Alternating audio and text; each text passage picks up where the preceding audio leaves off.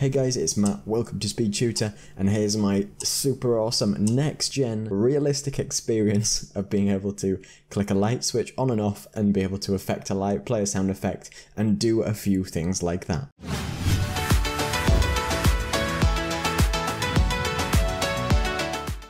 So before I get started, it'd be really awesome if everybody could give the video a like. We're going to be creating a light switch with a Raycast here, so you can left click or choose a particular button that you want to do. So you'll click it, you can create a sound, play the animation, and we'll get a light which appears over here. We can click it again and we can turn it off, and you can do this on as many different light switches, turn different lights on and off, be able to do any sort of different interaction because we're going to use Unity events to be able to do it. I've already animated the button here, so we do a click and we've just got two animations which are for the light switch on and off version. I've got an FPS controller that just allows us to walk around. I've got a canvas which allows us to do a little crosshair in the middle of our screen with just an image in the middle, and I've got a sound effect which I've added, which is just a click, which I've just dragged my sound effect from here into my hierarchy, and I've made sure it doesn't have a wake on play, so we're going to have I've also got a light over here which we can just turn on and off whenever we desire to use it, so I'll leave it off for now. So we need to create ourselves a Raycast, so in my scripts folder I'm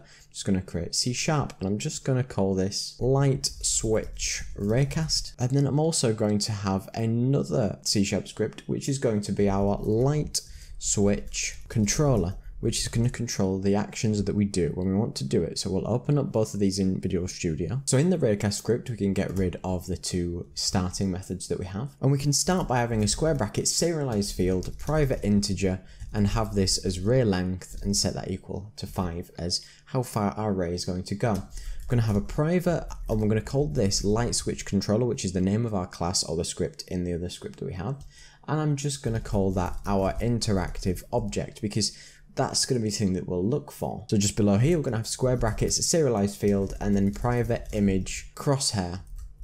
But we also need to add to the top that we're going to be using Unity engine.ui so we can access the image component. And now we're going to start off by writing our update method. So we can just say void update, then two curly brackets below, and we can say vector3 forward fwd as our local variable equals the transform with a lowercase dot transform direction with two capitals, and then in brackets vector3 dot forward. So this is going to be able to put the ray in a forward direction directly in front of where we want to be. So now we need to actually make this happen. So we'll say that if physics dot raycast in open brackets transform dot position, so from our position, comma, forward in that direction that we wanted to go, out raycast hit, so whether the raycast actually hits something, and then we need to have that as a local variable. We'll add a comma and we'll just put in the ray length for how far this raycast needs to be drawn.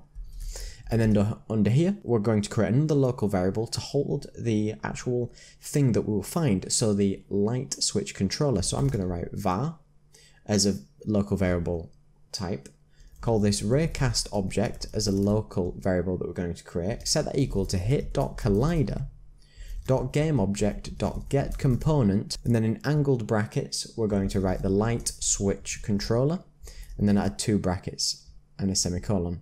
So in this case, instead of having a var here, you can see that we're just passing in directly the reference that we're looking for. So we could realistically have the local variable set like that, but we don't need to do that longhand because we're automatically just setting it when we need it. Then we're going to say that if our Raycast object that we're just looking for there is not equal to null, so if we've actually found something, we'll add two curly brackets below, we'll say that our interactive object, which is our variable above, is equal to our Raycast object, so the one we've just found with that script on. And then we're going to have a method which is crosshair change, and we'll set that to true because we're going to do that a little bit later. Now we're going to have an else statement below here, and we're going to have one called clear interaction. So it's another method that we want to make sure that if we're not actually looking at an object, we want to get rid of it and make sure that we're not doing anything at all. And then what we can do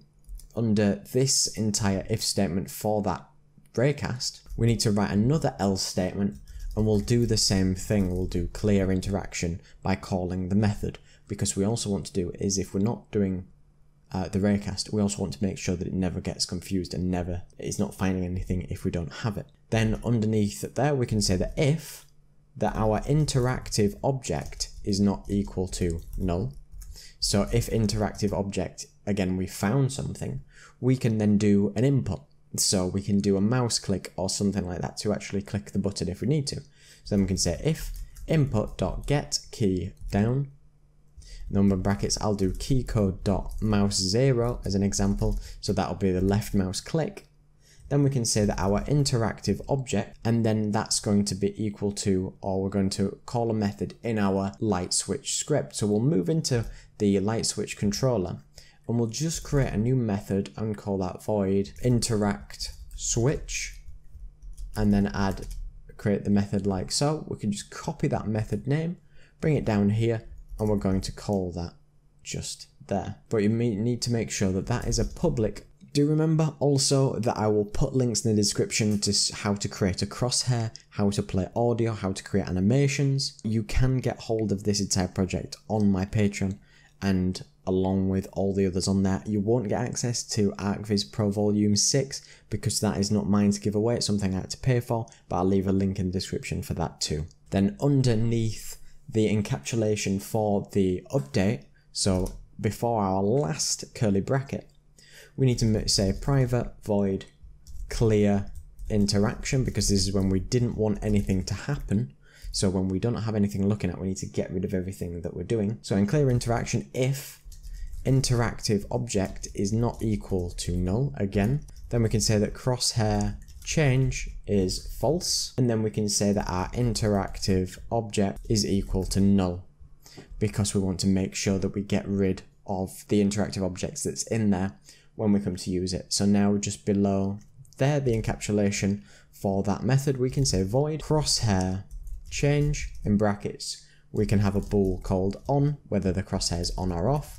We can have a curly bracket, we'll say that if on is true, then we'll have two curly brackets below, and we'll say that crosshair.color is equal to color.red. So we will have found something, so we want to specify, and we'll have another else statement below there and say that crosshair.color is equal color.white. So as you can see, we've written it, and I need to just make sure that we change that to the correct spelling of crosshair change. So we're going to create a Raycast, we'll look for the object, and we'll look for the light switch controller. We'll make sure that we add that to our local variable. We'll change and fill this variable up here, so we've automatically found it.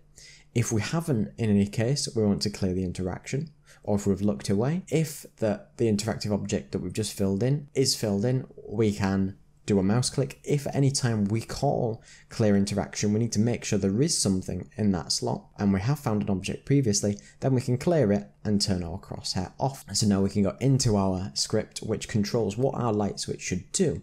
So at the top, we need another namespace, so we'll say using Unity engine dot events. So we're going to use events in this. You can program this, hard code it with variables and referencey sound and things like that, but I'll show you the events, and this might be something that you can use for further things too. So above here we need a few variables, and we'll have serialized field private bool is light on, because we need to check if it's on at any point, because then we'll want to be able to turn it off. We'll have another serialized field private unity event, and have that as our light on event with a semicolon, and then we'll have one below, which is serialized field private unity event again, called light off event. So now we can go into our method, and we'll say that if, and we'll put exclamation mark, is light on. So in this case, we expect the light not to be on at the start. So if the light isn't on, we want to be able to switch it on when we do interact. So we expect light on to then equal true. So then we can, if we run this method again, we can do another thing. Then we want to actually say light on event dot invoke with two brackets and a semicolon. So we'll be able to do our events. Now we also need to do an else statement. So if lights are on or equal to true at that point, we need to be able to turn them off. So then we can say that is light on is equal to false, because we're going to be turning it off. And then we're going to do light off event dot invoke. So that's all set up and ready to go. We can go back into Unity. You can go on your FPS controller, make sure you add the light switch Raycast to it. Raycast is 5. We're just going to add our crosshair object so we can change the color.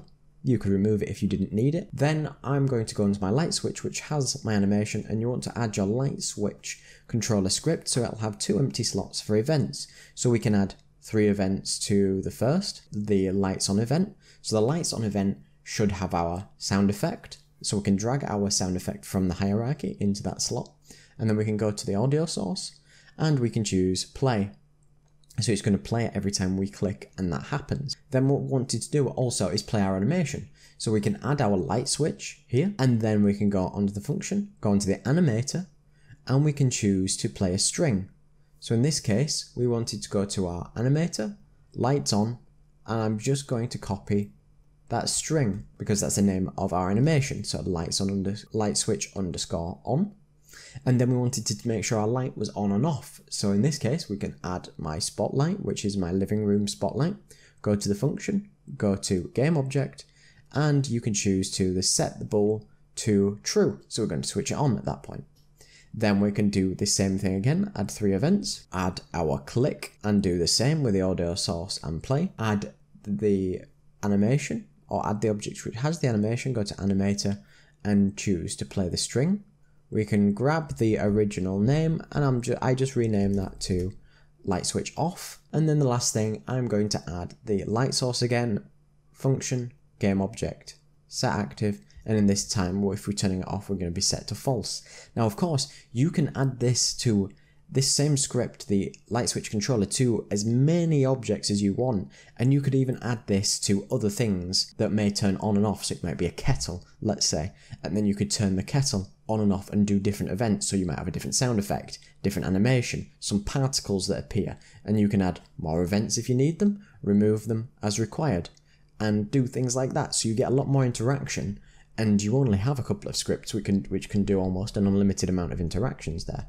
So now when we press play, you can see that we can walk over to our light switch. You can see the red crosshair turned red. We can left click, we got a little sound, the animation played, and now we've got the light source here. And we can do it again, click, we get the animation, and it's gone off, and we can do that as much as we want, and with as many objects as that we desire. I hope everybody likes this tutorial. Let me know what you think and if you found this helpful. Let me know if you've got any other good ideas of how to make this better, any optimizations. I'd love to hear them, so comment down below if you've got that. So be sure to check out my Patreon and you can get access to this project, all my other projects, scripts, models, and great content that you can't find anywhere else. Come and join me on Discord if you want to chat. And be sure to check out my great assets on the Unity store. So thank you so much for watching. And don't forget to like, comment, and subscribe. Cheers.